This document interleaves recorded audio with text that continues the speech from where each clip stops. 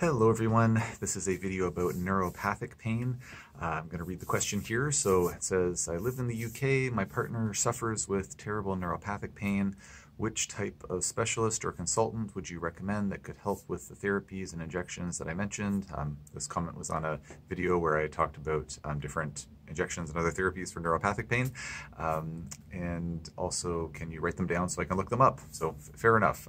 So I don't remember exactly what I talked about in that video. I don't have the 6 to 8 minutes to spare to watch through the video, so I figured I'd just post another video about neuropathic pain, and that way I'll have it in the title and be easy for folks to search on YouTube or whatever, wherever people might look for videos. So thank you for the question, and sorry to hear about your partner, and I hope that they're feeling a lot better ASAP.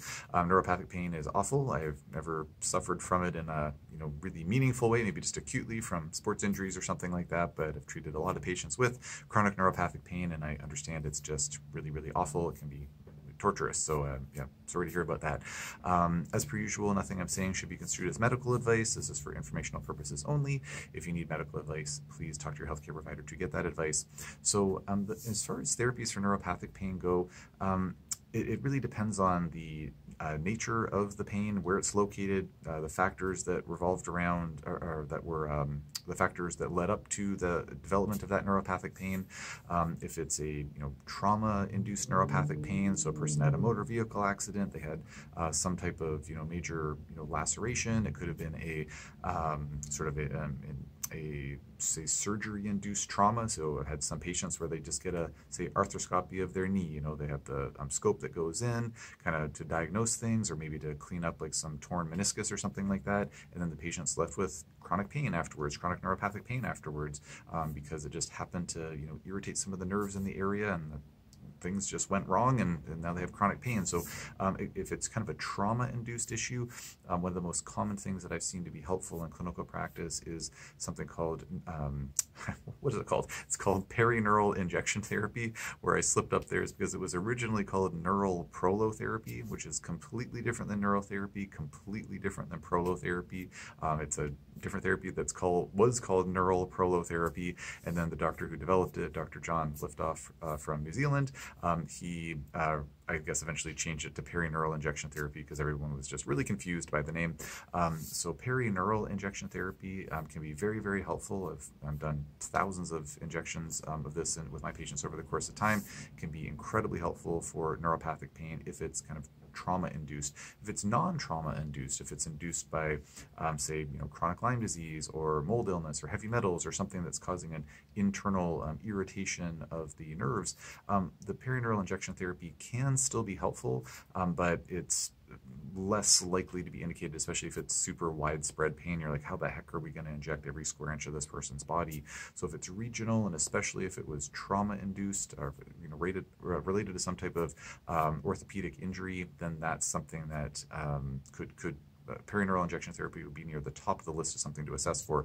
Now, for a clinician who knows how to assess for this as an indication, it's just a really easy physical exam. You're looking for these superficial tender points along different nerve pathways, and so it's a quick kind of non-invasive test that can be done to see if this is indicated. Now, whether it's a trauma-induced or like injury-induced pain, neuropathic pain, or it's systemic from Lyme or mold or something like that, another therapy that we've been using more and more at our clinic is intravenous lidocaine therapy. I actually posted a kind of a 2-part video about this on all the social media platforms that I'm on, but it's easiest to search on YouTube, I think. So if you just search my name, Brian Raid, lidocaine, that should come up. And so the intravenous lidocaine is really the solution to, I've got all this neuropathic pain here, there, and everywhere. I can't inject every square inch of this person's body, so let's do an IV of this lidocaine, and that way we can try to saturate all those nerves as much as possible. So we've seen some really great results at our clinic with IV lidocaine. It's now kind of my ace up my sleeve, so to speak, if a patient comes in with a lot of diffuse neuropathic pain. Definitely is something to consider trying. There are some medications and heart conditions and things like that that preclude a person from having IV lidocaine, but any clinician who is familiar with it would know about those contraindications. You just have to talk to your healthcare provider to learn more about that. So the Perineural injection therapy or the intravenous lidocaine are a couple of things to consider. One therapy that unfortunately I don't have in my scope of practice here in Nova Scotia, but other clinicians do in their scope, like medical doctors, or in some provinces here in Canada or states in the US, or I don't know what the rules are like in other parts of the world, but some naturopathic doctors have the ability to do intravenous ketamine therapy, so that's another option to maybe consider. I just don't know nearly as much about that because I'm not able to use it, and not many of my patients have accessed it over the course of time, so just something else to have on one's radar. And then there are, if there is more of a systemic issue with the neuropathic, if it's more of a widespread neuropathic pain that's related to some systemic issue like a chronic infection or heavy metals or mold or something like that, then I'm sure it goes without saying, but finding and addressing the root cause of why there's that systemic issue in the first place, that systemic neuropathic pain in the first place, is really important. So, testing for and finding and getting rid of the heavy metals, or testing for and getting rid of the mold or the chronic infections, is something that can reduce and relieve neuropathic pain as well. To help get the nerves moving in the right direction faster, in my practice, I'll oftentimes prescribe a combination of R plus alpha lipoic acid, acetyl L-carnitine, and methyl B12. As per usual, unfortunately, I can't give out any dosages on social media because that could be construed as medical advice, even if I say it's not medical advice.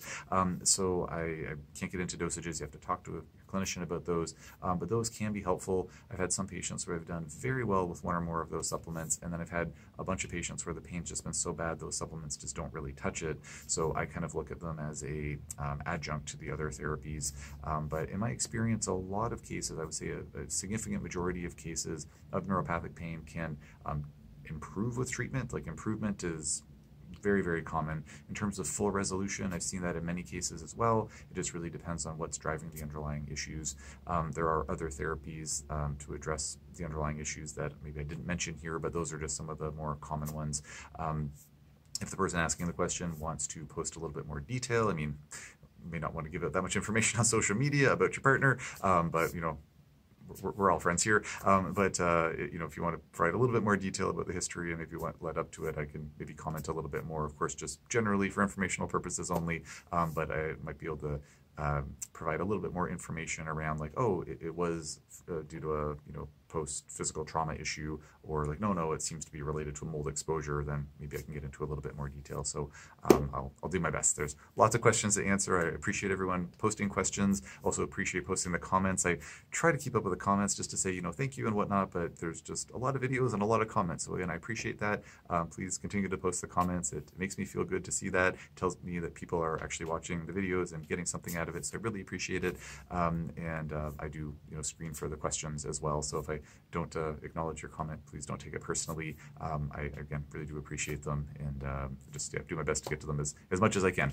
With all of that being said, I will leave it there for now. If you have any questions or comments on this topic, post in the comment section below, or questions about anything else, post in the comment section below, and I'll do my best to get to it as soon as I can.